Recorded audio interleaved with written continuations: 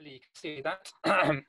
So tonight about the high priest and the way he's dressed and what we can learn about the great high priest, Jesus. Some of this information is coming from the Temple Institute in Israel, mainly because they have thoroughly researched this topic. You need to remember that we don't have any of the original dress clothes material were made by Moses, and well, not by Moses personally, but by the people who were with Moses in the wilderness. We really only have the biblical narrative to describe these clothes, and it's important to try and understand as best we can what that meant. Okay, so the high priest, what did he wear and why, and what can it tell us? That's really the theme for tonight. The high priest garments. And of course, the high priest that we read of, who was Moses' brother, Aaron, was a prototype of the real high priest, which is Jesus. And here we just need to look at a couple of scriptures to confirm that. So the book of Hebrews really ties up a lot of things in Leviticus with how Jesus was their fulfillment. And it's good to read these two books side by side to get a full understanding. And we can get quite a few insights into what Jesus achieved on the cross by reading Leviticus, things that we're not told about in the New Testament, which is one reason why we need to be reading the whole Bible and not just the New Testament or indeed just the Old Testament. We need to read the complete revelation of God. Hebrews 4:14 then, seeing that we have a great high priest that is passed into the heavens, Jesus, the Son of God, let us hold fast our profession. So it's encouraging the readers of the book of the Hebrews, which were the Jewish people, the Judeans, that they should hold fast to their belief that Jesus was the Messiah, and indeed he is the great high priest. Let's just look at a couple more scriptures in Hebrews.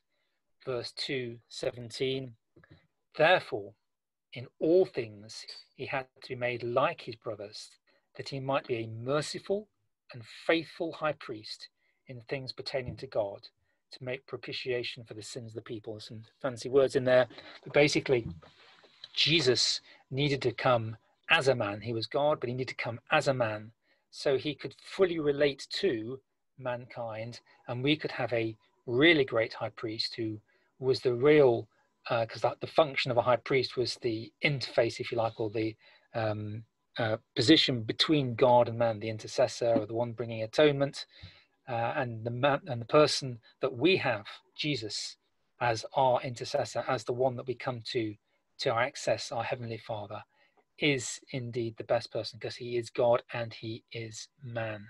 He knows what it's like to have the weaknesses of man, as we read in this next scripture. Wherefore, holy brethren, partakers of the heavenly calling, consider the apostle and the high priest of our profession, Christ Jesus, seeing that we have a great high priest, it's the previous one, that is passed into the heavens, Jesus, the Son of God, let us hold fast our profession, for we have not a high priest who cannot be touched with the feelings of our infirmities, but was in all points tempted like as we are, yet without sin. So Jesus fully knows our weakness and our failings, because he's been there. He, of course, didn't fail. He triumphed in every single aspect and is fully worthy to be a high priest. So that's just confirming the New Testament, the Hebrews commentary on the Jesus as being the high priest. Let's go back then and look at the high priest's garments. We'll see a lot of pictures tonight. Actually, it's one picture repeated over and over again, but there's a lot of information in it, so we need to be clear about it. So he had two outfits. He had an outfit for best, a glorious one, that's described, and that's the one we've been looking at mostly. And he also had a plain white linen outfit specifically for the Day of Atonement, but it was worn also on other occasions, but specifically for the Day of Atonement. And we're going to be looking at these two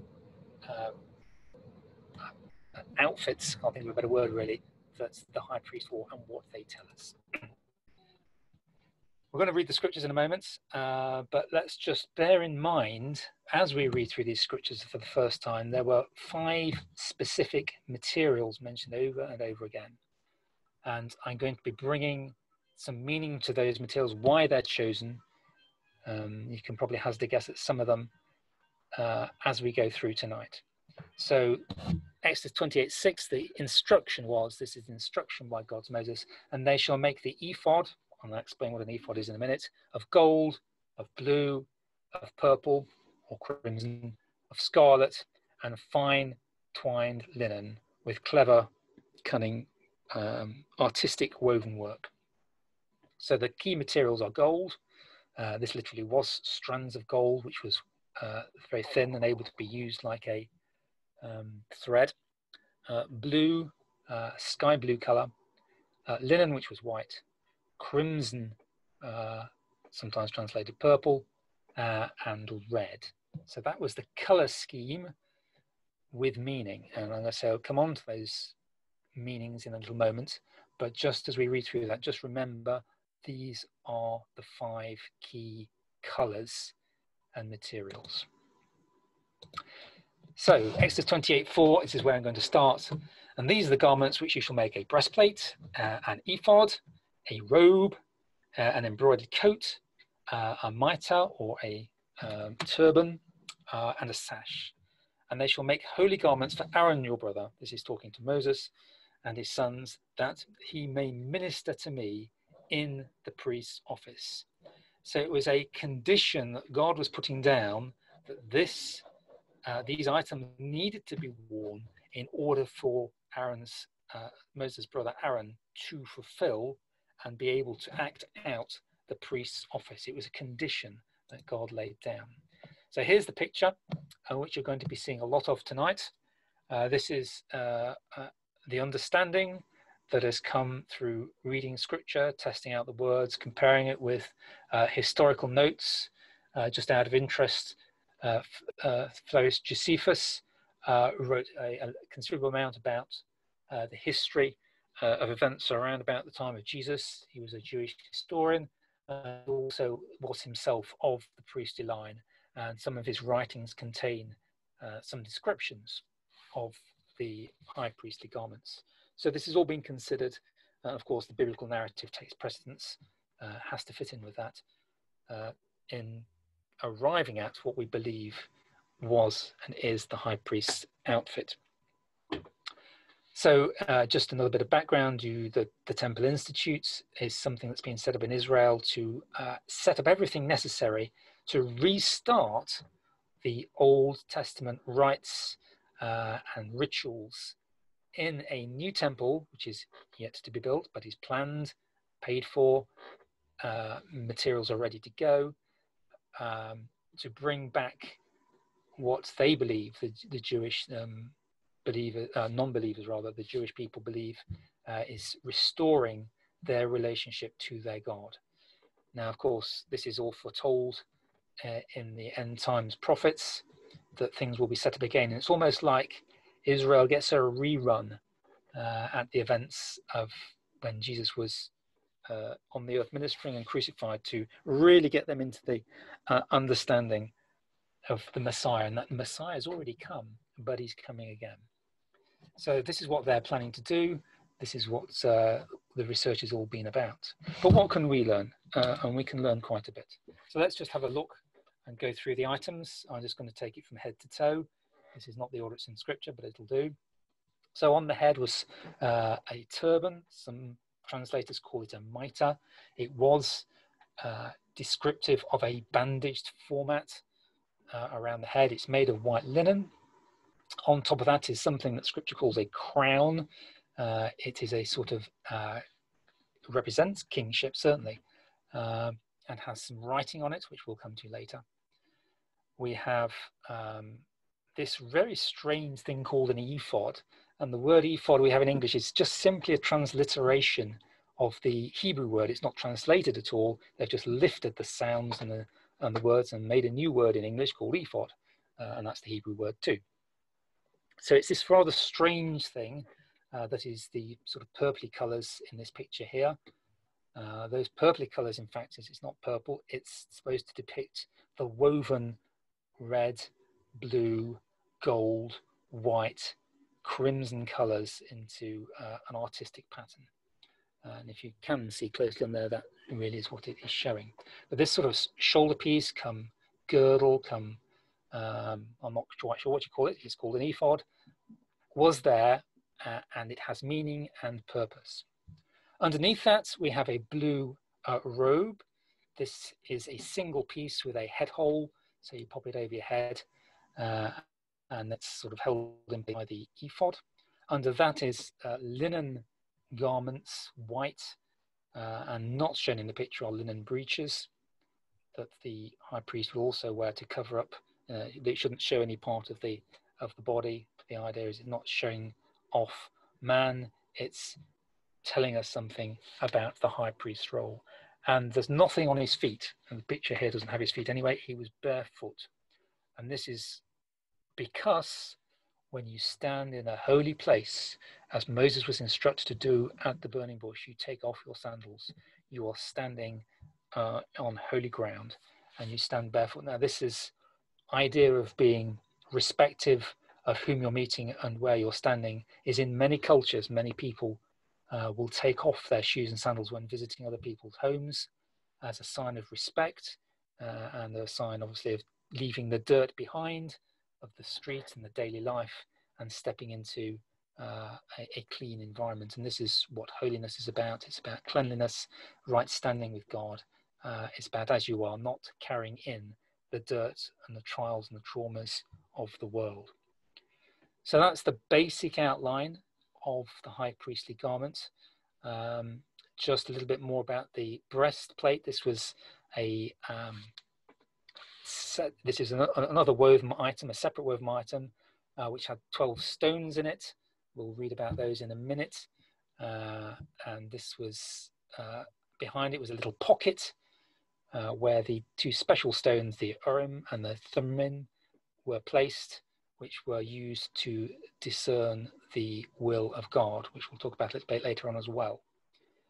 So there we have the high priest and the layout. It's all quite ornate and it all has meaning. So let's look at some of it. Let's first read the scriptures. 28:5, this is Exodus 28:5. They shall take the gold, blue, purple, and scarlet thread and fine linen, and they shall make the ephod, that's the purple round bit with the shoulder pieces, of gold, purple, and blue, and scarlet thread and fine woven linen, artistically worked. It shall have shoulder straps joined at its two edges, and so it shall be joined together. Now, I just want to point out here that in the woven part, there's intimate linking of the gold, blue, purple, scarlet thread. They are intimately linked together in the role of atonement. And I'll come on more to that later. But the idea of weaving them together, the instruction was to weave these things together. So they were displaying characteristics. They were giving us a message: gold, blue, purple, scarlet, sometimes called purple thread. Verse 8, and the intricately woven band of the ephod, that's the bit around the middle, which is on it, shall be of the same workmanship, made of gold, blue, purple, and scarlet thread. You see how it's emphasized over time again, and a fine woven linen. And you shall take 2 onyx stones and engrave on them the names of the sons of Israel. 6 of their names on one stone and 6 names on the other stone, in order of their birth. With the work of an engraver in stone, like the engravings of a signet, i.e. a signet ring, you shall engrave the stones with the names of the sons of Israel, and you shall set them in settings of gold. And these were, they can't really see them on this picture here, but they're actually sitting on the shoulders of the high priest, like epaulets. And you shall put the 2 stones on the shoulders of the ephod, a memorial stone for the sons of Israel. So Aaron shall bear their names before the Lord on his 2 shoulders. And you shall make 2 chains of pure gold like braided cords, and fasten the braided chains in the settings. You shall make the breastplate of judgment, note that word there, judgment, artistically woven according to the workmanship of the ephod, again entwined into this. It's not something that can be taken apart. You shall make it of gold, blue, purple, and scarlet thread, and fine woven linen. It shall be doubled into a square, a span shall be its length, and a span shall be its width. So this thing was doubled over to make the pocket that we talked about at the beginning, and where we're in these special stones, which we'll also talk about in a minute. Just trying to give you an overview. So this breastplate then, these were the stones that were in it. You shall put settings of stones in it, 4 rows of stones. The first row shall be a sardius, a topaz, and emerald in the first row. Second row shall be turquoise, sapphire, and diamond. Third row a jacinth, an agate, and an amethyst. And the fourth row a beryl, an onyx, and a jasper. They shall be set in gold settings. And the stones shall have the names of the sons of Israel, again, 12 according to their names, like the engravings of a signet, each one with its own name. So they shall be according to the 12 tribes. So here you had these rows of stones, all 12 of them, and each stone had the name of an individual tribe of Israel on it. And Aaron shall bear the names of the sons of Israel on the breastplate of judgment over his heart when he goes into the holy place as a memorial, bringing to remembrance before the Lord continually. And you shall put in the breastplate of judgment the Urim and the Thummim, and they shall be over Aaron's heart when he goes in before the Lord. So Aaron shall bear the judgment of the children of Israel over his heart before the Lord continually. Let's go back to the picture. So we have the names of Israel on the epaulets, on the shoulders here, and we also have the names of the 12 tribes of Israel individually on each of these unique stones, some of which we don't actually know what they are, because words change over time and it's not completely clear what some of these words mean. The point is, and there's a couple of points here which I want to deal with. Firstly, you may know there's another character in the Bible who had brightly coloured stones, some of which are the same as these, and he had 10 rather than the 12 as his special stones, and his name is Lucifer. Okay, so you have this character Lucifer, which is also known as Satan, of course, the deceiver, the enemy, arch enemy of God and his plan. Also, if you like, has a kind of priestly function. He's not a one that is any longer current, but he uses his coloured stones, and you see them in New Age type things and healings and channeling, where people are using their stones to make predictions, to bring about alignment of spirits, alignment of flows in the body, and you find them in treatment centres, spas, all over the place. He is using them in a deceptive and demonic way. Here, we're not really to get into how they are to be used in any way. They are there for beauty. They are there as a representative of the different characteristics that are also associated with the tribes of Israel. And again, we don't know which stone really is associated with which name. We can make some assumptions, but we don't know for sure. And the point is, the tribes of Israel and the church as a grafted in part of Israel has different characters. We all have different characters. Some shine out in one particular way and are not so good in another. We all have our weaknesses. We all have our strengths. And the point is, God recognizes individuality. We are individuals. Some people like to sort of put us into boxes, or well, you've got this kind of characteristic and this type of personality and you should behave in this way. But we're unique before God. We're unique creations, and he knows us uniquely and personally. So while we might have personality traits, we are not to be put into boxes to say that we should always work within that personality trait, because God can use our weaknesses in his glory and splendor to show his greatness and power.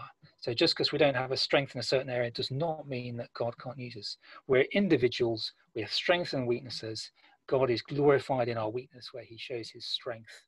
He knows us intimately. They're on his heart. So whatever your character, whatever your nature is, it's on God's heart. Okay, so that's the location there. So we have onyx stones on the shoulders, and they are a burden. And there's noting here that church is grafted in part of Israel.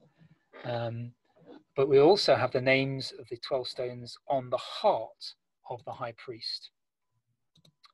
And these stones signify everlastingness. The onyx stone was right there at the beginning of creation. It's one of the few stones, gold and onyx, mentioned as the first part of the creation, because it is an enduring thing. And when your name is etched on a stone, it is irremovable. So if you're on the high priest's heart with your name written in stone, and we have the Revelation scripture which also points to that, you are a burden, but you are on his heart. So our sins are a burden, but you are on his heart because he is relieving the burden through his own pierced heart. And we're going to see some analogies of what Jesus did on the cross in a little while. So they're in two places. The name's on the shoulders as a burden, and on the heart because of the love, because of the sacrifice. And we also ought to be close to our high priest's heart. So it's a two-way thing. We're on his heart, and we should want to be there too, knowing his heart. And this was where you have the Urim and the Thummim, which were the two special stones which slotted inside the pocket, and they were used extensively in David and Saul's time, particularly to discern the will of God. So we don't really know how they work, and we don't need to get into that really, but you could get either a yes, a no, or a no response from these stones. Okay, so it wasn't really quite a random thing. Oh, it's a black one, that's yes. It didn't actually work like that. We're not quite sure how it worked, but you could get a no answer from bringing out these stones. And they were used, so quite often you will read, and it's worth going back and looking at some of these scriptures, when David is asking, shall we go out before the Lord, you get this funny sort of repeated response like, yes, you should go out before the Lord, because what's coming back from the high priest is a yes, no answer, or no response, as in the case when Saul sought the Lord. He got no answer because the Lord wasn't speaking to him, because he was completely out of favor and grace with the Lord at that time. So don't ever get into the idea that you can consult God using stones of any kind. This is not what is being said here. That is an occultic thing. I just alluded to that with Satan and all his stones, which are very similar to these. This is not a means of consulting God. It's telling us that names are written, engraved as a believer in Messiah Jesus, as a believer in the high priest, which is Jesus. It's an eternal thing, and we need to be seeking his heart through his word, through prayer, fasting, and seeking the will of God, and then holding on to whatever it is that he says to us and moving forward with that. So that's just the stones. Don't let people get you carried away with too much meaning and symbolism on those, because actually we don't know a lot and scripture doesn't tell us a lot. So let's keep it that way. Okay, let's go back to these 5 materials. The atonement requires 5 parts. And I'll just go into that. And it's symbolized, the atonement is symbolized in gold, blue, purple, scarlet, and fine linen, or white, if you like. So here they are, here's those materials, and here's their meanings.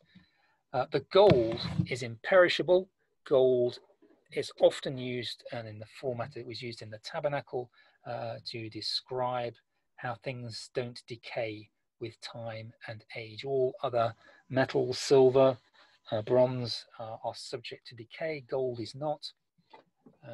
It's costly because it's rare, but the important thing is it's imperishable. And I've written that twice, not for any good reason, but just because I rushed. Blue. Now this is a bit more subtle. This is the word of God and his infallible promises. How do we know that? Well, I was seeking the Lord about this many years ago. Now, what's the blue mean? It's cropping up all over the place to do with the tabernacle. And then I realized, or the Lord led me to the the fact that during transportation of the tabernacle, so when it was being moved from camp to camp, they wrapped everything in blue cloth.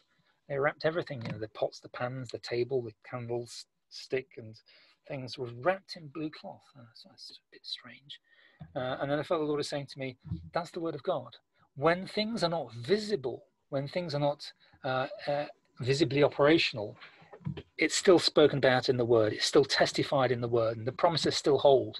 Just because the tabernacle's in transit, being moved from one place to another, does not in any way invalidate its purpose or its operation. It's simply covered by the word of God. The word, the promises all hold good, no matter what the state of those things in them, and have all been lost and out the way now, but the promises still hold true. And then this was further confirmed by the fact that, I can't remember where I read this now, the little tassels on the prayer shawls, there's a blue thread, a single blue thread in that tassel, which is supposed to be held when the 10 Commandments are recited by the Jewish people. So you have this extra insight which confirms the fact that blue represents commandments, the word of God, and this is part of the atonement. He has promised right from the time of Adam and Eve, when they sinned in the garden, that he would provide a deliverer, a redeemer, a savior. And of course, we know that it was set out before, even then, before the foundation of the world, it was agreed upon that this would happen. So we have the word of God represented by the blue, and it's his infallible promise. That's the thing to hold on to. If God has spoken to you, and I'm talking as much to me as to anybody else, if he's made you a promise, it will come to pass. You may get to the point, like I do sometimes, where you think, well, how can possibly this be the case? Everything seems to be going in the opposite direction. God takes us to the limits of our faith. He takes us to limits so that it's never us. It's never us. It's not the amount of prayer I'm doing. It's not the amount of Bible study I'm doing. It's him and his work, and he gets the glory. He's made a promise. He will make sure it comes to pass. Okay, linen, that is more obvious. It's pure and sinless, no stain, no mark on it, and pure white, and it's to do with purity and sinlessness. The crimson sacrifice. Now, to appreciate this, I would encourage you to go to that web link shown here, and I'll just read it out in case you're listening to the audio copy only. Reasons for Hope Jesus. So that's one word, reasonsforhopejesus.com /Psalm -22 -crimson -scarlet -worm. Just say that again, reasonsforhopejesus.com /Psalm -22 -crimson -scarlet -worm. And it deals with the life cycle of the little beetle, or the worm as it's referred to in Psalm 22, which the crimson dye was taken from.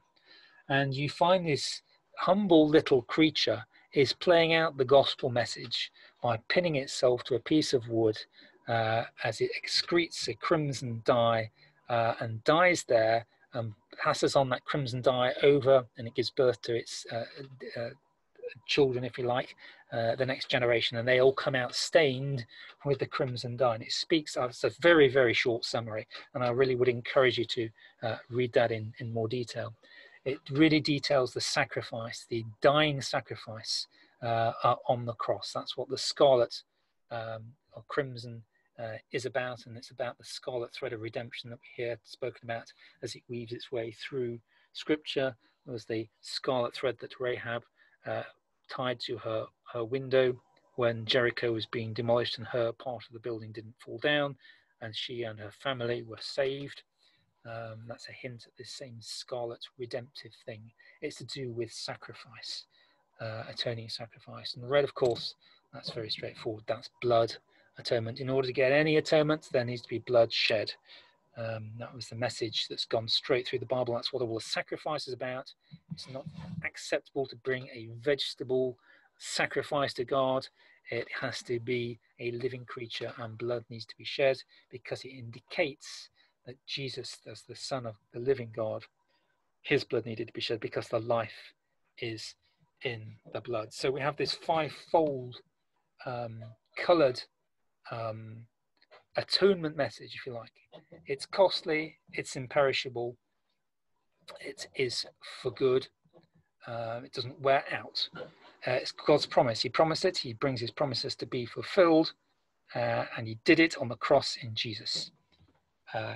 Jesus, of course, is sinless, couldn't make the atonement for us unless he was without sin, pure and perfect. And as we read in those Hebrew scriptures from the book of Hebrews, it talked about him being without sin. He was a sacrifice, his life, and this is the gospel message. We might as well bring it out here. Jesus was God. He came as man. He did nothing wrong. He was totally obedient to God. We are disobedient. We run our own lives. Therefore, we are out of favor with God. Therefore, we need a redeemer, because the consequence of being out of favor with God because of our rebellion is that we go to hell. God doesn't want that. So he's brought his son, Jesus, his only son, Jesus, to pay for us to go to heaven. And he did that on the cross. But you need to go, if you're listening to this, you need to go to Jesus with your sin and confess that you are rebellious to him, and it applies to everybody. There is no exception, that you should not be in charge of your own life. You shouldn't be running your own life. And I would encourage you, if you're an unbeliever, to recognize this, that you're a sinner, that you need to turn now to your Creator and ask your sin, your rebelliousness, your running your own life to be forgiven, and start now to follow Jesus and to ask him to come into your life and to be in charge of your life instead of you. And you thank him for the blood which he shed on the cross. It's been done, but you need to go and ask and receive that so that you can be what's called born again. Okay, let's go back to this chap, the high priest. The white linen undergarments, now we know the secrets of the color coding, shows the real high priest is perfect, pure, and holy. Of course, the man, Aaron, was imperfect, and all the descendants of Aaron were imperfect. Jesus is the only one who's perfect. So at the basis, the undergarment is pure and holy. The blue robe on top shows that the high priest is both the Word of God. Jesus is the Word of God. You read about that in John. And we see that it's a fulfillment. The promises that God has made right from the beginning are fulfilled in Jesus. Now notice this rather intricate way that this ephod is hung together. It's a bit fragile in some ways. It's not made rigid and all sewed in and can't come off. We've got these chains holding it up, and we've got these blue ties at the side. And if you didn't have those chains and those blue ties, the whole thing would flop off and would no longer be close to the heart of God. It's held in place by the Word of God. Okay, the whole of what Jesus achieved on the cross is held in place because it's a promise that is fulfilled, is kept, and is infallible. God's Word holds together the world. God's Word is true and infallible, and so you can read the Bible. New King James Bible, I can certainly say, King James Bible are good Bibles to read. This is the infallible Word of God. You can trust it. Because it's what God has said, and he brings what he says to pass. He will speak to you through these words in the Bible. And this is indicated with the gold and the blue in the design here. The gold chain to the breastplate is held on in place. It's only held in place by the paying of the high price that Jesus paid on the cross. It cost him his life, the life of God on the cross, and it's just held in place by gold and by blue. It's only by the expense that God was willing to pay with his own son and the certainty of his spoken promise that this whole thing holds together. Okay, let's go back to read scripture. Verse 15, this is still from Exodus 28. You shall make the breastplate of judgment. So this breastplate also is to do with judgment, seeking, as we've found, the will of God, and also carrying the judgment of the people who were having their sins atoned for.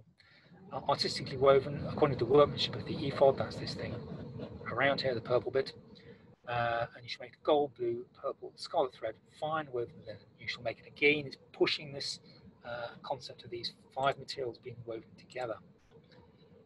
You shall make the robe of the ephod all blue, and that's the word of God. There shall be an opening for his head. Now here's the interesting bit, in all the middle of it, so his head would go through, he'd drop it over his head. It was a single piece. It shall have a woven binding all round its opening, like the opening in a coat of mail. That's chain mail, that is, so that it does not tear. we read in John, going right up to the New Testament, John 19:23, about Jesus's clothes. Then the soldiers, when they had crucified Jesus, took his garments and made 4 parts, to each soldier a part, and also the tunic. Now the tunic was without seam, woven from the top in one piece. And then goes on to say that the soldiers didn't cut that one up because it was valuable, because it was a single piece. Jesus was wearing the same type of clothing as the high priest. Okay, Exodus 8:28-4, and these are the garments which you will make: a breastplate, an ephod, a robe, a skillfully woven tunic, a turban, and a sash. So they shall make holy garments for Aaron, your brother, and his sons, that he may minister to me as priest. Whoops, I've got a duplicate. I knew I hadn't gone through this carefully. So that's John 19:23 again, saying that the blue garment with a hole in it was the same as the one that Jesus wore. His wasn't necessarily blue, but it was the same style. Okay, and on the hem, let's just look at the hem of this garment. Upon its hem you shall make pomegranates of blue, purple, and scarlet all around its hem, and bells of gold between them all around. A golden bell and a pomegranate, that is not a real pomegranate, that's one that's been woven, a golden bell and a pomegranate, they're alternating around the hem of the robe all around. And it shall be upon Aaron when he ministers, and its sound will be heard when he goes into the holy place before the Lord, and when he comes out, that he may not die. So also the high priest had, when he was ministering on the Day of Atonement, would have a rope tied around his ankle, so that if he did get struck down dead for whatever reason before the presence of God, and that could happen, he could be dragged out of there.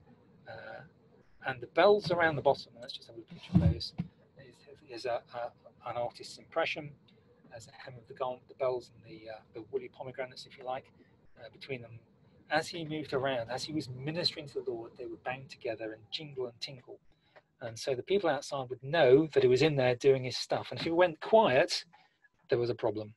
And that's when they would give him a little while and they'd drag him out by the rope, because they would possibly, he might have been struck down dead because he'd not been working right before the Lord in his job.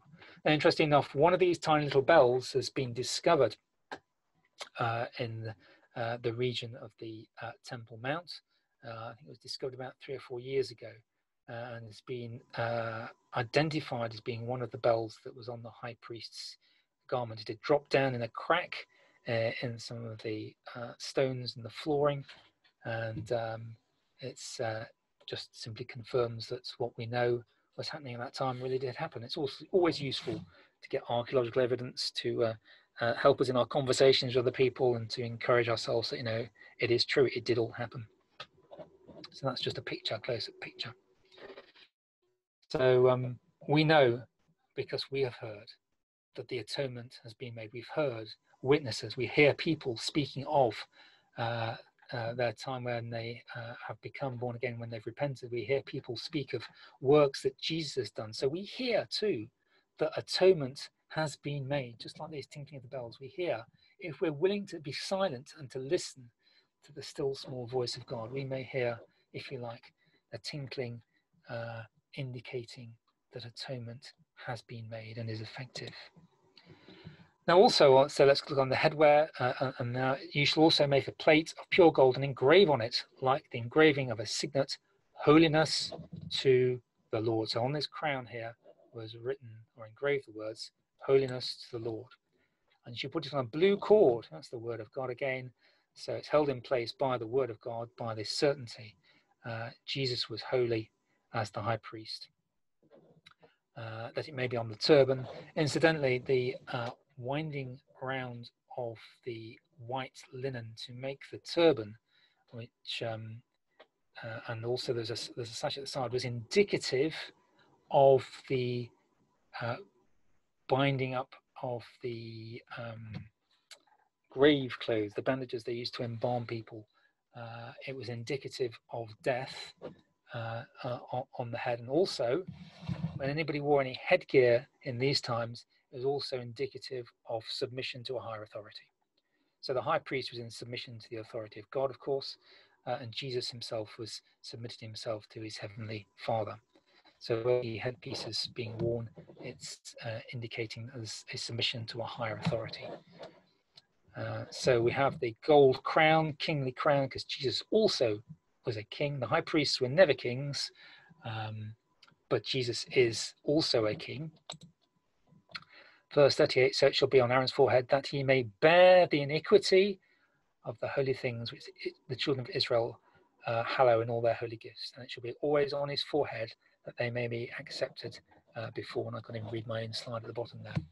So we have the iniquity being borne by the high priest.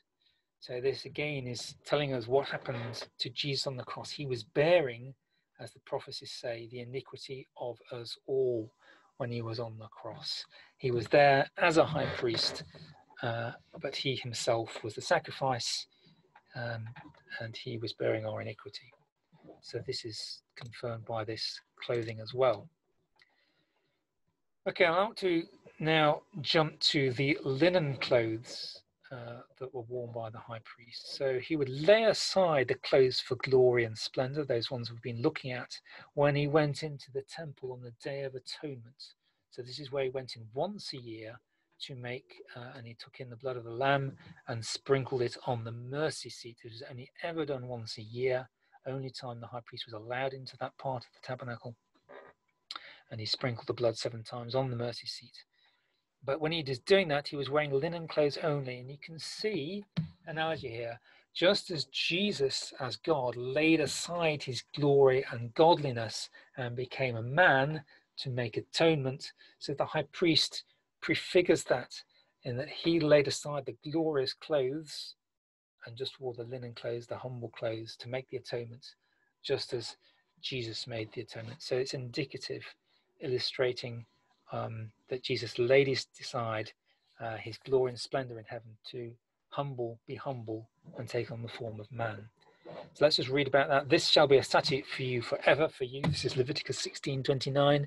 In the 7th month, on the 10th day of the month, you shall afflict your souls and do no work at all, whether a native of your own country or a stranger who dwells among you. For on that day the priest shall make atonement for you to cleanse you, that you may be clean from all your sins before the Lord. It is a Sabbath of solemn rest for you, and you shall afflict your souls. It is a statute forever. And the priest who is anointed and consecrated to minister as priest in his father's place shall make atonement and put on the linen clothes, the holy garments. And there we have a picture which is depicting the priest on the Day of Atonement approaching the veil. This is depicted in Solomon's temple. There's a massive veil. And the high priest, they see him all dressed in whites with his linen turban on, and they, if you like, the bandages hanging down, the sash hanging down from the turban, indicative of the bandages of the grave clothes. This is again a picture taken from the Temple Institute website. And so it's the holy whiteness, the purity that Jesus had when he was making the atonement. And just incidentally, you can see in this picture the part of the menorah, the candles with the burning oil shown, and so little oil lamps on the top, which was indeed outside the veil where the Holy of Holies was. Interesting, then he shall make, this is carrying on, then he shall make atonement for the holy sanctuary, he shall make atonement for the tabernacle meeting and for the altar, and he shall make atonement for the priest and for all the people of the assembly. Everything needs to have atonement. Everything in your life, my life, needs to be atoned for. Nothing can go as it is when we die. These failing bodies, these bodies which are flesh and blood, cannot inherit the kingdom of God. They need to be fully atoned physically, and we need to be transformed. Verse 34, this shall be an everlasting statute for you to make atonement for the children of Israel for all their sins once a year. And he did as the Lord commanded Moses. And in Leviticus 16:23, then Aaron shall come into the tabernacle meeting, shall take off the linen garments which he should put on when he went into the holy place, and shall leave them there. And look what happens when the real high priest also left his linen clothes after the atonement in the place where he died. Luke 23:50. Now behold, there was a man named Joseph, a council member, good and just man. He had not consented to decision and deed about having Jesus crucified. He was from Arimathea, a city of the Jews, who himself was also waiting for the kingdom of God. This man went to Pilate and asked for the body of Jesus, and look what he did. He took it down and he wrapped it in linen and laid it in a sepulchre that was of hewn stone, wherein no man had ever bathed before. So here, completing the atonement completely outside, if you like, of Jesus' control, because he was dead at this time. He was wrapped in the linen of the high priest, would be how he would be dressed on the day of atonement, because he was making atonement. And later on in Luke 24:12, we see, then arose Peter, and he ran into the sepulchre, and stooping down, he beheld the linen clothes laid by themselves. Have you ever wondered why they were there? And departed, wondering in himself at that which was come to pass. Those linen clothes were laid aside because the high priestly job of the atonement had been completed. They were no longer needed, just as was prefigured and instructed by God for the earthly high priests in those times before and up until the time of Jesus. Absolutely fulfillment in the detail. Hallelujah. So I thought I'd just end on that because it was just a tremendous point. So there are lots of other things. I didn't read all the detail of Exodus 28. Once you've got the keys, the colors, the color coding, once you've got the linking together of the high priest being Jesus, you can see much more in those passages about the high priest. So there we go. Hallelujah to you, to your word, Lord Jesus. Amen.